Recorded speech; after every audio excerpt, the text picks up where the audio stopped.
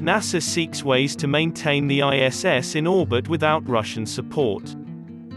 Without Russian assistance, NASA is looking at methods to maintain the International Space Station in orbit, but Moscow isn't showing any signs of stopping its contributions just yet, despite the invasion of Ukraine.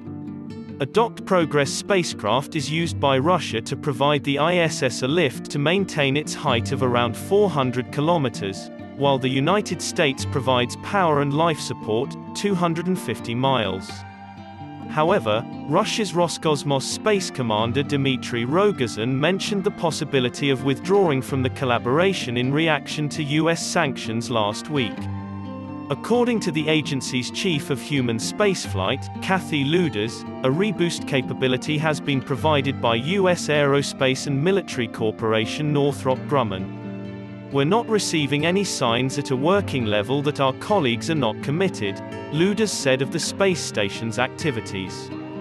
"When it comes to operational flexibility and enhancing the capabilities of cargo suppliers alike, we're constantly on the lookout," she added. Upon its arrival to the ISS on February 21, the final Northrop Grumman Cygnus supply ship had an unprecedented ability to reboost.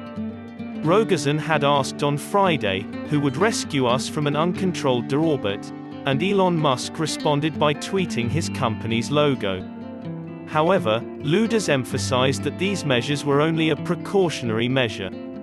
"If we were to operate on our own, it would be extremely difficult," she added.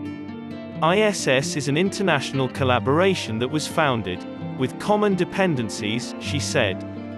While the ISS has been a symbol of post-Cold War détente for more than 2 decades, it has also seen its share of political upheaval, most notably Russia's annexation of Crimea in 2014. As a result of this, some commentators feel that US-Russian space collaboration may be at risk.